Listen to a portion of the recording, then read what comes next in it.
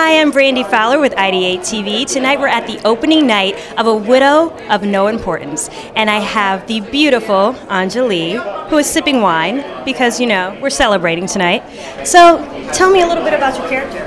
My character, Lalita, I fondly refer to her as one of the Real Housewives of Mumbai because she is this flamboyant, big, colorful, loud, crazy woman, but who also lives a very traditional life in terms of she's the matchmaker in the community, she believes in arranged marriage, she's the one trying to hook everybody up. So I have such a great time with her because she's an auntie that I think every Indian person has met, but we've never seen on stage. And I don't know if we've ever seen her on TV or film, to be honest. I've never.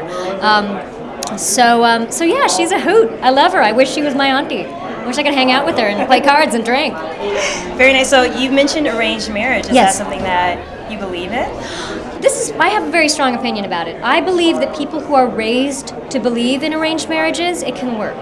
But if you're not raised from the get-go to believe in that institution, it's very difficult to impose it later on. You know, those of us who are brought up in what we call love marriages, it's a whole different thought, you know, it's a whole different institution. But if one thing I do think is really good about arranged marriages is that for a lot of people, it eliminates sort of the fantasy, it's always going to be wine and roses, although tonight it is wine and roses. It's always going to be fireworks, you know, that you know there are going to be times when you need to work to keep the love going, and I do believe in that. However, I'm straight up hopeless romantic. My parents were a love marriage, they're still together. Like I wasn't built for arranged marriage, but frankly all the arranged marriages I know of and all the people I know in person who've been arranged together, it's worked. It isn't like arranged marriages are your parents decide and you never see the person.